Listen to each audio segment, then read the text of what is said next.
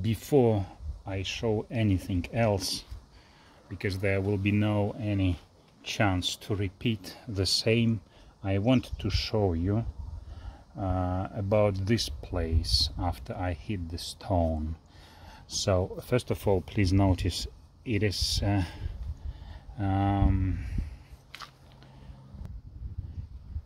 sorry, I had to remember the word. It is polished place. So because it's supposed that this cam follower will have this motion in that place. So because the prop shaft is static in this direction, but this should switch the clutch to either forward or reverse direction. And now I will show you that very reason why I was not able to remove the prop shaft, why the prop shaft stuck. So you already can see I cannot even put it back very well in that place. So yeah, you can get the idea. It shouldn't be that tough. It should be free motion and easy motion here, like now, but it's not yet fully well, because this is the native motion for this cam follower. The shaft, prop shaft, is static, and this is native motion.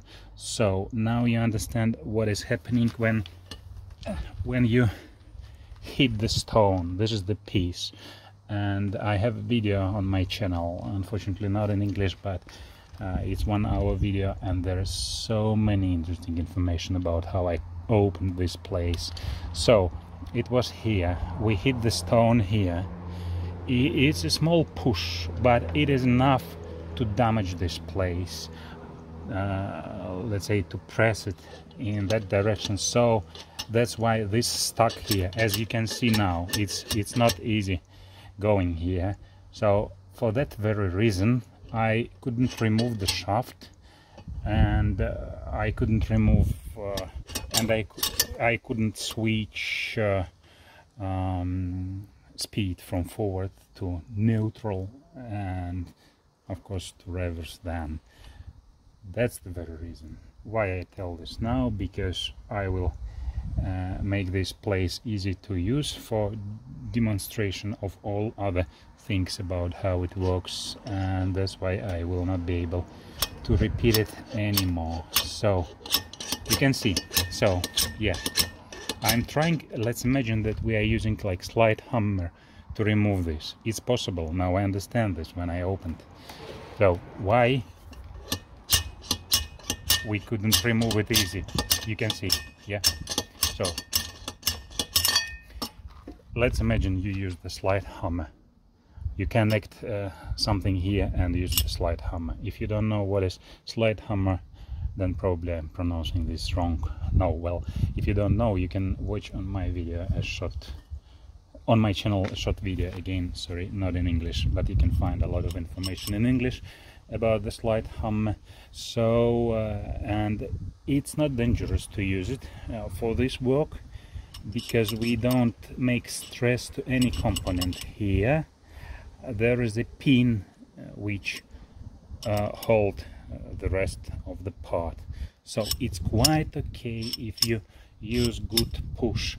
Of course you don't want to make any direction, any movement like that, but when you have a race here and tapered bearing and gear and even bearing carrier, you don't have this direction motions, you have only this. And one more thing, so it doesn't matter what happens with this camshaft here. Let me bring it, wait a moment. Yeah, it doesn't matter in which direction it's stuck here. When you removed everything, it doesn't matter if you are not in neutral. You can't do any neutral. You remove the shift shaft, and so you remove the drive shaft. So everything is open. It doesn't matter in which direction it here. So if you watch my video about how I removed this after cutting all this part, you will notice again, it doesn't matter. So you will just need this push. So, and particular, sorry. So, and it means that you can also, if it's available in your location, ask someone to fix this place. Sorry, I don't know these tools, how they called in English, but you can ask them to make this place bigger again and polish it, and so, and other components are not damaged, nothing is damaged. So you could use the same housing if somebody will help to fix you this place, and the same components. Yeah, it's possible. It will be cheap repair then, probably. Not in my location, not in Finland. In Finland they wanted to replace that all, and well, it's another subject. If somebody is interested, I can tell you in comments. Okay, let's do a close look up of this place. You can see it's polished, and you can see the wall here. That's where the cam follower stops.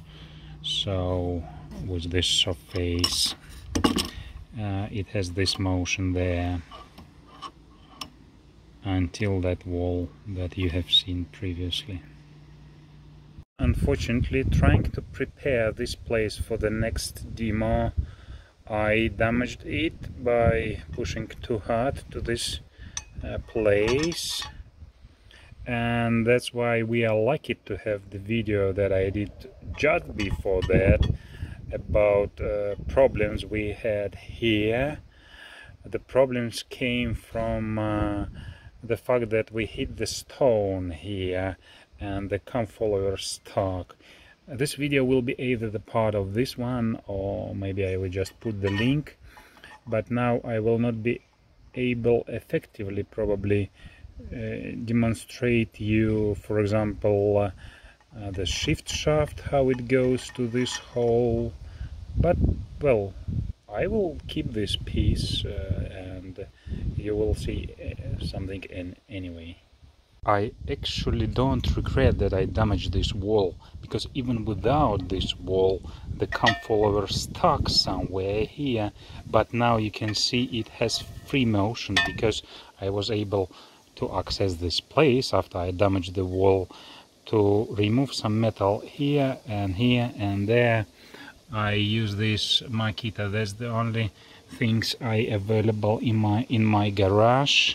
So now we have that place free for motion of the cam follower. I believe that probably the cam follower itself is also damaged.